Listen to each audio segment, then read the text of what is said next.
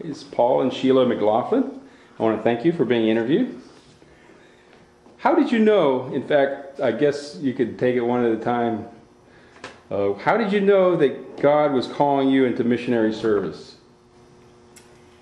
Well, I knew from I was a girl, because I used to preach outside the shop door when I was 10 and didn't know anything, but I'd shout, "You'll be in hell if you're not saved." And so, and ever from then, I always wanted to be in church. I always was reading the scripture, talking to my friends at school. The teachers hated me. And so it was there, you know, the call of God was there. It's all I cared about since I was about 10. Yeah, when you have a belief system that dominates your life, whatever, like in Scotland, they believe in alcohol. This is their total life. It consumes their whole life. It dominates. Takes all the money. Well, it's the same with a Christian. The gospel dominates his life. This is what he believes in. This is what he's convinced of. And he dedicates his life to the service of God and the kingdom of God. That's all the best way I can explain it. We feel a bit just like the disciples when Jesus asked them, who did men say that I am? And they said 2 or 3 various things. And he said, but who do you? And he said that we believe that thou art the Christ. And that's the same response that we have. We believe that Jesus is the Christ.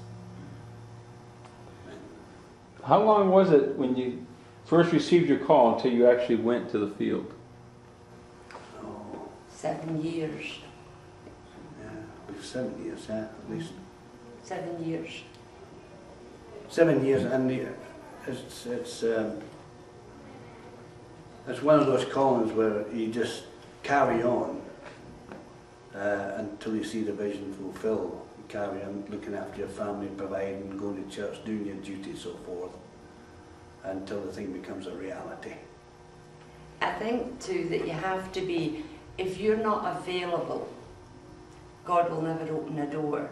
You have to do what you can do from the day that you know the Lord. If you're busy in His business, you're not thinking so much, where am I going to end or where am I going to go?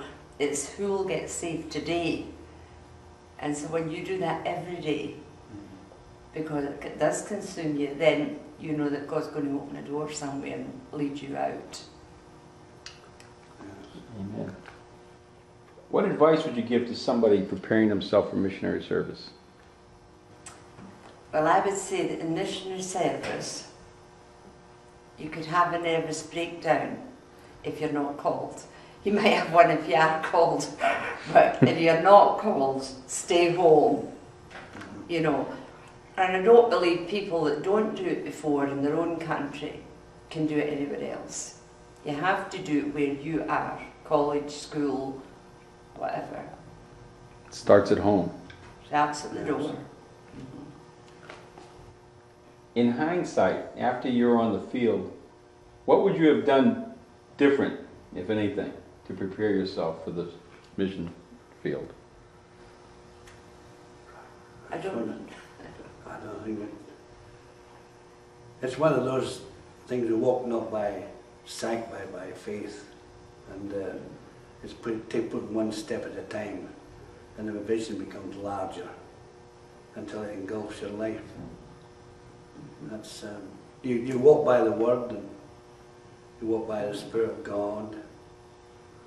You walk by going to church. You walk by circumstances, events, people that you meet, opportunities that come along your way, and you can see the direction. This is where we're going until there's a fulfillment, really. And I think you can prepare yourself as far as your position with God. That I remember being very shocked when I met a Christian that told lies, and when people you trust do you wrong. And so I really think maybe we were young, and in that day that nobody supported you with anything, you just did it. More than time, they didn't support you in time, money, and I'm not even sure that they supported you in prayer. But the thing is, when you're doing it, you can be shocked. So I feel nowadays, maybe young people are better prepared to know. Don't expect people to be what you are or what you feel they should be. It's not. Your job is just to sow the seed, and it's God's business to deal with people in that respect. And when something radical happens in your life, there's 5 in my family. 3 brothers alcoholics and mother and father alcoholics. And yet I was the one that was, you know, picked, as it were.